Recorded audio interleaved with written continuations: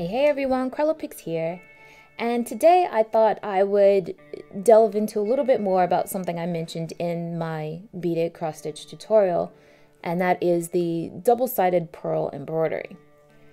And I'm showing this here first as an example of what double-sided pearl embroidery should be. So this here is a little tapestry panel that I made out of delicacy beads, and it's just a peyote. This is the peyote weaving technique, and basically how this resembles double-sided pearl embroidery is that you weave the beads together and you're supposed to have basically the same image on the front and on the back. Like, it's supposed to be clean. I mean, of course it'll be reversed, but you have both sides to work with, and if it's a symmetrical piece, it's going to look the same on both the front and the back. So this is what I was expecting. This is what I had learned from the seller's product description and photos and everything. So this is what I was expecting to kind of churn out. So on that seller's product page, I found this really cool double-sided pearl embroidery. And this was like the coolest image that they had. Also, of course, again, no surprise for me, the largest image they had. So I ordered it. You had a choice between beaded cross stitch kit or double-sided pearl embroidery kit. And I double checked that I had selected the pearl embroidery kit and ordered it. I was very excited to finally receive the package. Shipping isn't worthwhile noting. It was, typical 2 to 3 weeks, typical China shipping. So that is nothing really special to mention. But as you can see here, the package was kind of put through bad shape. But I didn't have much concern about it because I knew that, it should have been just beads and, it probably wasn't going to damage anything. So in this box, I got the beads, of course, the pearls, and a lot of them. So it was a little heavy, but it was free shipping. So, cool. The pearls, and I got like a cross-stitch pattern. This is my copy because I like to cross out as I go along. And I got instructions, and I got Aida cloth. And I was like, oh, that's weird because, I'm not doing cross stitching onto Aida cloth. And I was really confused because I've never heard of this craft before. And I was like, well, how does this work? Are you going to be like, is this going to be double-sided because you put beads on the front and the back? How does that work? That doesn't really make sense to me. And the reason why I was so confused is because there were no instructions for the double-sided pearl embroidery. The instructions here, all in Chinese, which is fine, are for just regular beaded embroidery. Not what I was looking for, not what I ordered. So I was very, very disappointed in that. And I quickly messaged the seller and I said, hey, I ordered double-sided pearl embroidery. You've sent me this. Is this correct? Can you send me instructions on how to do the double-sided pearl embroidery? I told her all of that and she said, yes, keep the canvas because that's just how it comes. And she sent me a video for instructions on how to do the double-sided pearl embroidery. And I watched the video and it was just on how to do beaded embroidery. And I said, hey lady, please, I asked for double-sided pearl embroidery, and I sent her clips from her product page, and it actually says in the description that they will send instructions on how to do double-sided pearl embroidery. And I said, here it all is. You've said this and you haven't given it to me even though I've ordered this. And then she comes back with 2 videos that are on a Chinese YouTube type site, and it was very hard to watch those videos. Not the fact that it was in Chinese, because they actually didn't speak very much. That's fine. But the quality was kind of poor and the angle wasn't exactly the best. And I was like, when I first started watching the video, I was very excited, like, hey, that person is using the same kit from this company. Okay, cool. I must be watching the right thing. Finally, let's get on with the show. So I finally, after some time, figured out what I was supposed to be doing. And it was 2 videos, so I think it was about 45 minutes worth of videos in the end. But here is the result so far. This is the double-sided pearl embroidery. And I'll get that a little bit closer. And, you know, at first glance, you think it would look very cool. But I am actually quite annoyed at this. I am not enjoying this craft whatsoever. Maybe I will try again with seed beads, you know, something smaller, but as is with these particular pearls, I am not happy. So let me tell you why I'm not happy with the pearls. And these are, this is like the biggest issue that I have with this kit. So these are the pearls, and I showed this in the beaded cross stitch tutorial, but these are all the pearls that I've got, and there's 20 separate colors here. But as you can see here, this black, and this black, they're all quite similar in color. So all 3 of those blacks are incorporated here, and you cannot see a difference. Let me try to get that in the camera. You can't really see a difference. So there's no like gradient or variation there. They all look the same. I was annoyed with that, but I was like, you know, that's okay, carry on, and, you know, keep going. The end result may be awesome. But as I was going on, so after about an hour of working with these black beads, and because that's where you got to start. You start from the bottom and you work your way up. And because of all the black in here, you know, that's what you're going to be working with primarily.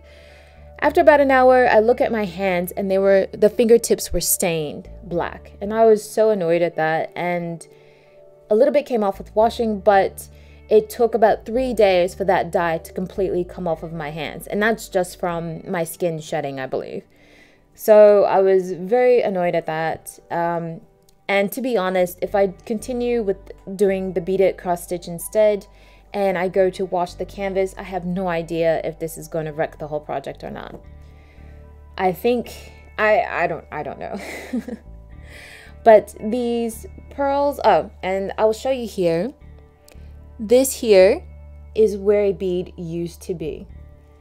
And I was really annoyed at this as well, because I didn't discover this until I had come back across, and it was too late to fix this issue. Now, the reason why this happened is that these pearls, which are just really crappy plastic things, like they're very light, and I didn't expect real pearls, that's fine, but these are so poorly made that it's a bit ridiculous. But anyway, quite a few of these pearls have slits in them. They're not completely closed off.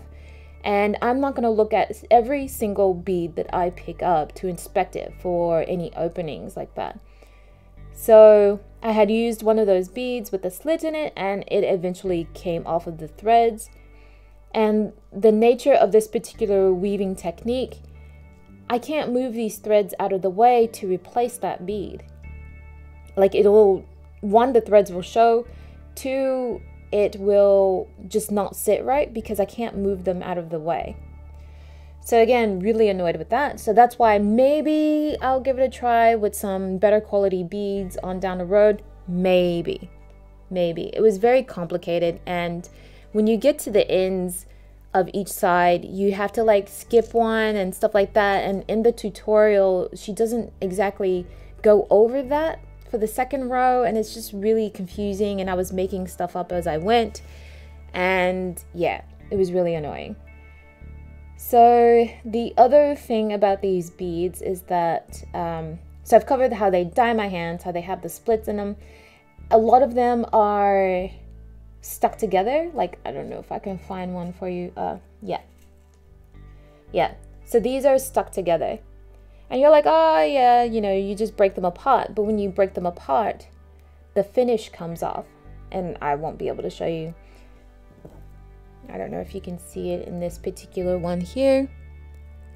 This one that looks silver is actually supposed to be one of those blacks, but it was a stuck together bead and the finish came off, and now it just looks silver on that side. That's just really annoying. So the coating hasn't been done very well. It's not even made out of plastic, like the same color plastic through and through. Each of these beads have been coated with a color, which may be, you know, a more viable solution, but it's not very good quality. So I'm really disappointed. It's the beads that disappoint me the most. But I have this project. I have, you know, all of the supplies and everything, and I want to complete something. So that's why I think that I will just go ahead and do beaded cross stitch. And since this is quite a bit smaller than the peacocks, I might do this first. I think it will go a lot faster. It's nowhere near, so like the peacock has 600 rows, I believe, whereas this only has like 200 rows, something like that. Yeah, 230 rows, and it'll go a lot quicker, I think. And I just kind of want to finish this up and kind of be done with it. Now, usually you can wash these once you're done cross stitching, so that way you've got a better finished product. This dye will come off. You know, you just wash it, like this dye is water soluble, so you just kind of rinse it in cold water and let it dry and then block it. And I imagine that's the same thing for this one, especially with the beads. You can see these colors quite clearly underneath, I would think. Whether I rinse it after I'm complete, I don't know, because I'm scared that the dye will come off and just stain the whole thing and wreck it. Maybe I can stain it to where it's more an even stain. I don't know. I really don't know at this point, but it's a pretty picture. It's a nice idea of a project, but there were so many issues with, like, you know, the instructions, the quality of the beads. It's just not right for this. So quite disappointed in it, but I think I will continue as a beaded cross stitch. But let me know what you think. Has anybody seen this technique before? Has anybody heard of this? I couldn't find very much information at all, because I tried to find my own tutorials on how to do this, and I couldn't find anything. And I didn't know what it was called in Chinese, so I couldn't search that way, and it was just, I couldn't find anything. I have never seen this technique before, but I feel like you could get a better result if you just did this on a loom, to be honest. Yeah, that's just my thoughts, but let me know what your thoughts are.